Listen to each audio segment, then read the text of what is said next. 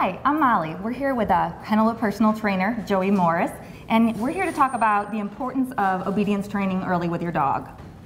So basically you want to start obedience early because what you're doing really is laying your foundation for basically the communication throughout your dog's life. So, with obedience, you're going to build your dog's confidence in himself and then build his confidence in you. Why is that important? Because you want your dog to be able to look to you for guidance, especially with a young puppy. They don't really know the world, so they're still kind of figuring out what's going on. So if you have a puppy that gets nervous or scared outside, you can redirect his attention to you and let him know, okay, well, if I just listen to mom or dad, everything's going to be okay. Okay. What are some things I can do to build confidence in my dog?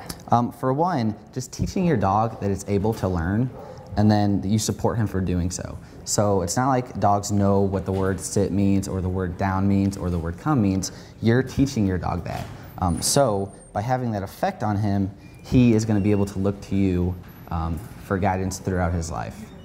So another important thing you want to remember is you want your dog to be comfortable, out in new situations. So at the park, the pet store, anything like that. So you really want to make every experience fun for your dog.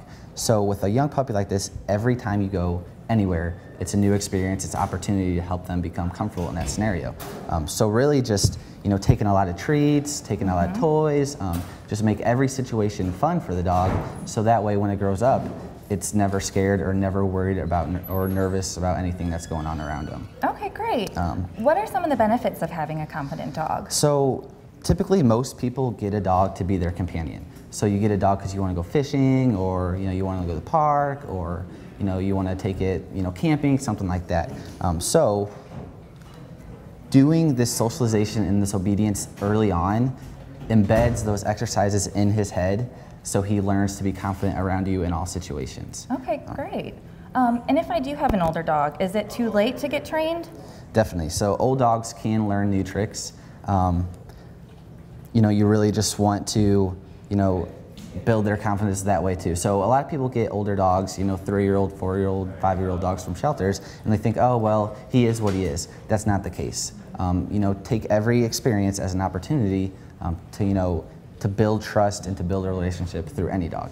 Okay, great. Well, thank you for those tips, Joey. For more information on Kennelwood and to find a location nearest you, please visit us at kennelwood.com.